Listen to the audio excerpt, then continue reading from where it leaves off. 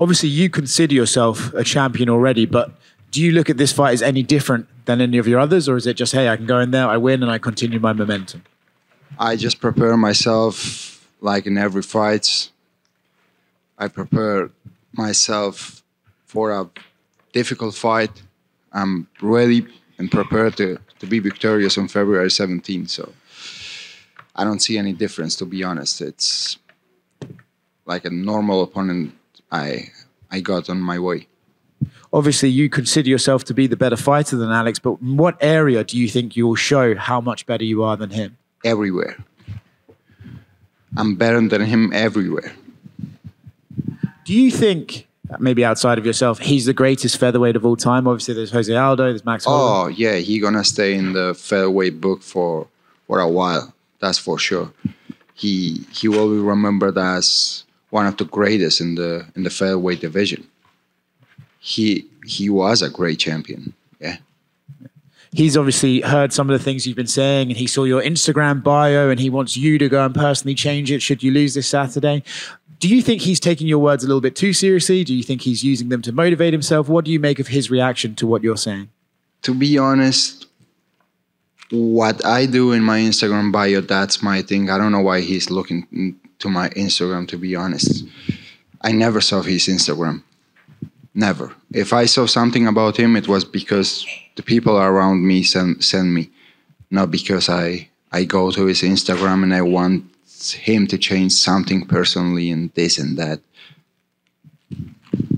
How do you see this fight playing out on Saturday? How do you win the fight? I see myself knock him out in the first round. Yeah. If you win this fight, I think you'd be the 11th male to win a UFC title with an undefeated record, which is obviously a huge accomplishment. When you think about, being undefeated and getting here, is that something you put a lot of pressure on yourself? And I guess what would it mean for you to join that group of very small people who have been undefeated UFC champions? Not at all, to be honest. I don't care about that. I just accept everything that comes to my way. That's it. If I had to be undefeated to this long, I'm grateful about that fact. If not, I'm never going to lose the trust in myself. How much do you think your life is going to change if you win this? People are talking a lot about how popular you are in Spain and these places in Europe. To be honest, I don't care about that kind of things. I just want to be happy, which I am. I'm already very happy with my life, with everything I got. So any result gonna change my life. I'm a happy man, and I will keep as a happy man after this Saturday night too. And the comments you made about not wanting to give a title shot to some of these other contenders, it seems like it's made Yair Rodriguez and Brian Ortega very upset. They've done some interviews saying that they really want to fight you. Do you think because those fights are now bigger and there'll be more tension, would you consider it? Who doesn't want to fight me right now? Who not? I didn't become a UFC World Champion yet. I have 3 more days to do it. They are really calling me out. Everyone. Why? Yeah, because they want to fight you. Yeah. And you're a big deal. Yeah, red panty nights. Over here. If all goes well for you on Saturday night, how do you envision your reign as a UFC champion? What did you say? If all goes well for you on Saturday night, how do you envision your reign as a UFC champion? As one of the greatest. As one of the greatest in the featherweight division. And they're going to remember me too, as they're going to remember Jose Aldo in the division, Conor McGregor, to Alexander Volkanovski. I'm going to put myself in that book. And obviously, you represent Spain and Georgia. There's a big Georgian connection specifically on this card with Merab Dvalishvili. So what have you been able to talk to Merab leading up into this fight week, and how are you guys feeling going into this one? We just plan to show up on February 17 and get what's ours, right? The victory. Y algunas en español rapidito. Mencionaste tu deseo para pelear en el Santiago Bernabéu. Si era tu decisión, ¿contra quién quisieras pelear en el Santiago Bernabéu? Si fuera mi decisión, pelearía con Conor McGregor. Esa sería la pelea la que yo apunto y la que apuntaría. This is for everybody. Yeah. Just a question that was asked. You mentioned the intention of actually fighting in Santiago Bernabéu's Real Madrid Stadium. Who would you fight there? And I think I would put Conor McGregor. That's the fight that I would make at the Santiago Bernabéu. ¿Y cuál es tu mensaje para todos sus aficionados de Latinoamérica? And a message to all the fans in Latin America. El mensaje es simple, siempre de agradecimiento. Agradezco mucho por el apoyo que me están dando y que confíen en ellos mismos, ¿sabes? Que habrá muchísimas personas alrededor de ellas que le dirán que no pueden hacerlo, dudarán siempre de ti, pero al único que necesitas para conseguir cualquier cosa en esta vida es a ti mismo. Confía en ti mismo, trabaja y todo lo que te puedas imaginar es posible. The message is one of gratitude and being thankful. I mean, thanks for all the support and all the faith you have in me. And the message I would have for them is to trust yourselves. Surround yourself with people that trust you as well. People around you might say they don't trust you. They think you can't do it. But the only person that you need to trust and to get things done is yourself, and keep doing. Gracias, Ilia. A ti. We were supposed to see you in Anaheim a couple of years ago, and unfortunately you weren't able to fight. I'm curious, how have you changed as a fighter in the last 2 years, and what did you kind of learn from that experience that you were not able to fight here? I learned a lot since that moment. I had a weight cut issues. This time I had the best weight cut I ever had in my life. So I have improved a lot in every aspect of my life as a professional, as a person. So, yeah. And what does it mean to be able to return to this particular venue where you couldn't fight It means a lot because of the last bad experience I had here, and now I have the chance to fight for a title and become a UFC World Champion here in Anaheim. It makes me feel really grateful. Muy buenas, Ilia. Bueno, ha llegado el momento más importante de la historia de las MMA en España. Quería saber qué responsabilidad sientes. Sabes que vas a paralizar el país. Va a haber muchísima gente que nunca ha visto un combate mirando tu pelea contra Volkanovski. ¿Qué opinas de ello? ¿Qué responsabilidad tienes de ello? And the moment has arrived of the greatest moment in the history of MMA in Spain. It is such a great responsibility. There are people that the country's going to be stopping. People that haven't watched the fight are going to stop to watch you. What do you think about that? Sinceramente, la misma responsabilidad que he llevado hasta ahora, ¿sabes? Nada cambia. Hasta ahora también he tenido la misma responsabilidad para llegar hasta este punto de que el país se paralice para ver mi combate, ¿no? Entonces, si te soy honesto, no me pongo extra presiones. Yo solo estoy concentrado en lo mío. Agradezco por el hecho de que mis movimientos estén causando este tipo de impacto, pero no me puedo poner presiones externas, ¿sabes? The same level of responsibility that I've approached every single fight coming up to this, the level of responsibility and work that I put in to actually get to the moment of now being this moment that everybody's watching my fight. I do thank everyone for the for the support and being there, but I don't put that pressure on myself thinking of such an important moment. Decías de centrarte en lo tuyo, Ilia. Eso pasa por el recorte de peso. Entonces, quería saber que nos actualizaras un poco en estos momentos. ¿Cómo lo llevas? El ¿A cuánto mejor estás? recorte de peso que he tenido hasta la fecha. Puedo dar el peso esta noche. Ya estoy perfecto a nada del peso que tengo que dar el viernes. Me veo perfectamente bien. Hemos hecho un trabajo fenomenal. Y lo que te digo, siempre lo he mencionado, no ha sido el training camp más duro que haya tenido hasta la fecha, porque todos los que he tenido, la verdad, han sido durísimos, pero sin lugar a duda la más profesional que haya tenido hasta la fecha. De hecho, esta mañana estaba hablando con el equipo y con Josh me preparé de una forma fenomenal, pero comparando el campamento que tuve a esta, es un amateur a profesional. The road to glory actually goes through your weight cut. Can you elaborate a little bit on that? And, you know, it has been the best weight cut I've had in my life. I could actually go into the scale today and make weight. This is not. I actually commented with the team and how well this has gone. An amazing weight cut. This has not been the hardest camp I've had. I've had harder camps such as the one with Josh Emmett. I mean, that was something that I prepared so hard for. But I was talking to the team today that. The way I prepared for Josh Emmett, as far as like the weight cut and the way that things are going, it's almost like amateur compared to professional. What's going on right now?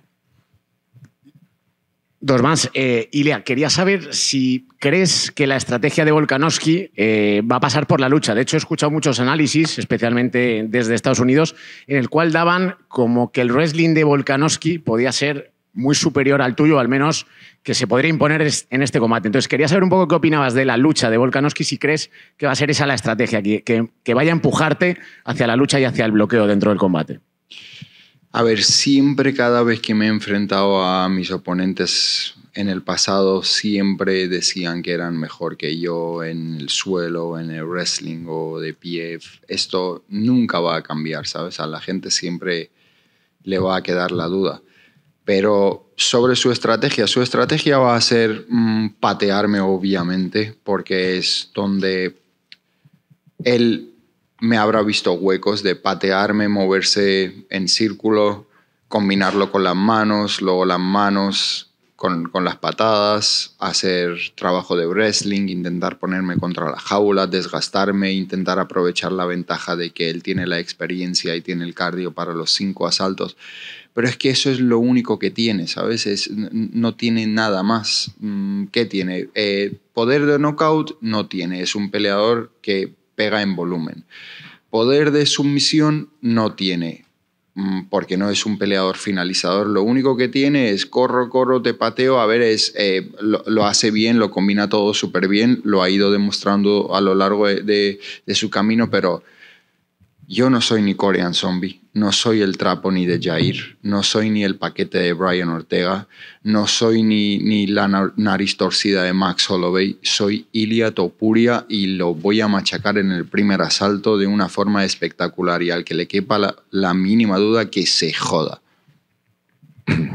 So the world, a lot of people talk about the strategy and the fact that the wrestling, a lot of analysis is talking about the wrestling being the key for him to beat you. What do you think about that? Well, the doubt's always going to be there. Every single fight I've had, they've always said the same thing. There's always somebody saying something that someone is better than I am in that. And I will tell you about this. Just think of all the advantage that he has as a fighter. Okay, he does. I know what he's going to bring to the table because that's what he always brings. So he's going to try to kick me, as we know. He's got strong kicks. He's going to try to move around me. He's going to try to put some hands in there and some combos. And after the kicks, come in with some handwork and try to put some combos in. Trying to pressure me to go against the fence, and I understand some cage work as well, but that's all he's got, and he's done very well. We've seen it all throughout his journey in the UFC, but that's all he has. There's so much more for me to offer, and I've always heard these things. People have always said, I'm better than you on the ground, I'm better than you in wrestling, I'm better than you in striking, and that does not come to fruition. He needs to understand one thing, that he hasn't seen me. He hasn't seen, and a lot of other fighters by name here that were mentioned. I am not any of these fighters that he's faced before. I am not any of the guys that he's faced that he's won. I'm Ilia Topuria, and I'm going to do something to him, and I'm going to finish him off. And he's also, I understand that he doesn't have knockout power. I have knockout power. He goes on volume. That's how he wins his fights. He's not a finisher. He doesn't, when the fight goes to the ground, he's not known for finishing. So I'm a different breed, and I'm going to beat him up. And if he doesn't believe it, if that's not what he thinks, and whoever thinks the contrary, screw them. Ilia, por aquí, buenas tardes. Mencionaste tú mismo aquí que el campamento este era diferente al de Emmett en tu pelea de junio, que este había sido muy profesional y aquel campamento era amateur cuando los comparaban. ¿Por qué? ¿Qué hiciste? ¿Hiciste algo nuevo? ¿En qué cambió? ¿Cómo fue? Primero, ante nada, la alimentación. Farm to the table. Eso fue lo primero que hicimos. Cambiamos toda la alimentación porque ya sabes que los seres humanos tenemos a veces hábitos malos por desconocimiento. por lo que en este campamento hemos aplicado muchos cambios después de la forma que hemos preparado y hemos analizado el combate, el tiempo que hemos invertido en la recuperación para cada entrenamiento, el tiempo que hemos ahorrado en viajes que antes... Es que son muchos detalles, ¿sabes? Que hemos cambiado. Así ponerme a explicarlo en 5 minutos cuesta, pero te podría dar una charla entera de todos los cambios que hemos hecho. You mentioned that this camp compares to the one that you had against Josh Emmett in certain aspects. It was professional compared to amateur. Can you elaborate on that? First thing was nutrition. I mean, you talk about farm to table. We're talking about looking at and studying things. And it's something that we don't know as human beings. We don't have the knowledge for this. So, just get along with professionals. It's time for recovery and time to the day. It's very important for us to do that. Time to recover from training also as well. Another thing, that time in trips that we would take that would waste time. I mean, is so many different aspects, so many different elements that I have time to talk for hours about this. So I can't go into detail, but there's so many small details that go into it that it wouldn't be unfair to do it in 5 minutes. Y una última por aquí. Viniste hablando español, pero todos sabemos también que eres georgiano. Tierra de guerreros, el Cáucaso. Serías el primer campeón español, pero a la misma vez el primer campeón georgiano.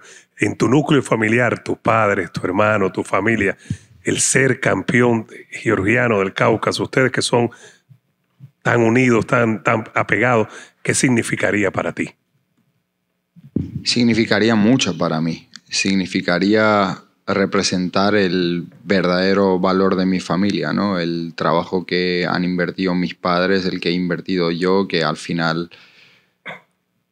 va a tener su recompensa, ¿no? Va a ser algo súper grande para mí, para mi familia, para mis países, como has mencionado, para Georgia, para España. Es un momento maravilloso. La verdad que me estaban preguntando de que si estaba nervioso. Es que no puedo estarlo. Yo visualicé, yo le pedí a Dios vivir todos estos momentos. Ahora lo único que me queda es disfrutar de lo que yo mismo pedí. Yo mismo manifesté todo esto. Entonces, soy un hombre feliz de poder vivir mis sueños con los ojos abiertos, de tener a toda mi familia, que de hecho van a llegar ahora en un par de horas. Es la primera vez que voy a tener a toda mi familia viendo mi combate. Entonces, son momentos únicos en la vida, ¿no? Que solamente uno las puede obtener con trabajo súper duro. Estos son momentos que nadie te los regala. Así que estoy súper agradecido de poder disfrutar de tantos detalles, tantos momentos mágicos junto a toda mi gente. You talk about, we've heard you speak English, we've heard you speak Spanish, but you also represent Georgia. What would it mean for you to be a champion? Not just a champion for Spain, but a champion for Georgia. How does it feel to actually have your family around you? What do they feel about this? It would be an amazing moment. It would be magical. It would be just for them to be around me, to actually represent both countries. It would mean a lot to me. These are moments that I can't talk about being, nervous about this moment, about the pressures. Like, I can't afford to be like that. I can't, because I manifested this. I visualized this. I wanted this. I've asked God to give me the opportunity. I'm lucky to dream with my eyes open and to actually to live this every day. These are magical moments, and to have everyone, to have the team, to everybody here, my family, they're for the first time, everybody's going to be here watching my fight. They're arriving in a couple of hours.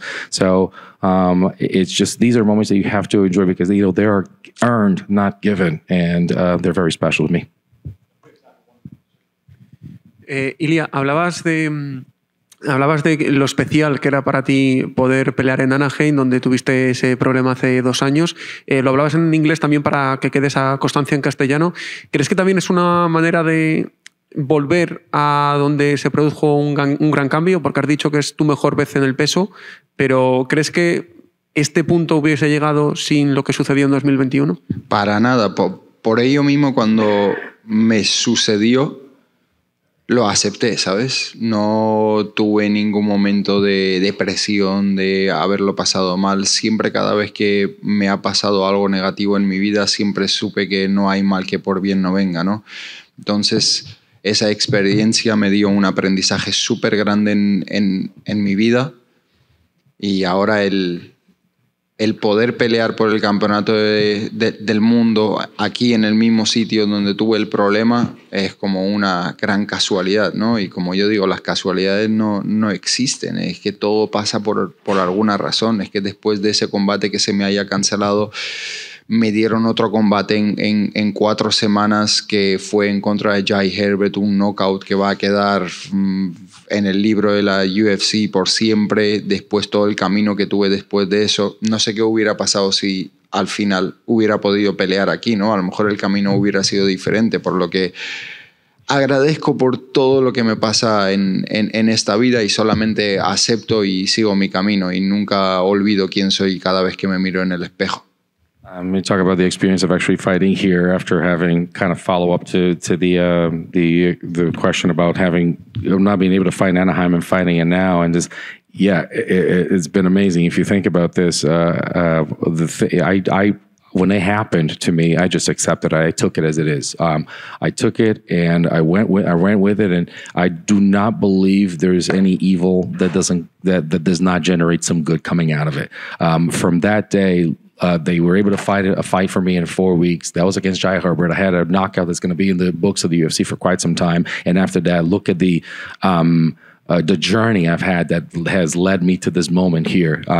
As it turns out, being here, fighting for a title is one great coincidence, but I do not believe in coincidences. So it's been really special, and I don't know what would have happened if I actually fought in Anaheim back in the day. What I do believe is I have a just great opportunity now, and it's been an amazing experience, and to have been fortunate to fight here. Thank you very much to everyone.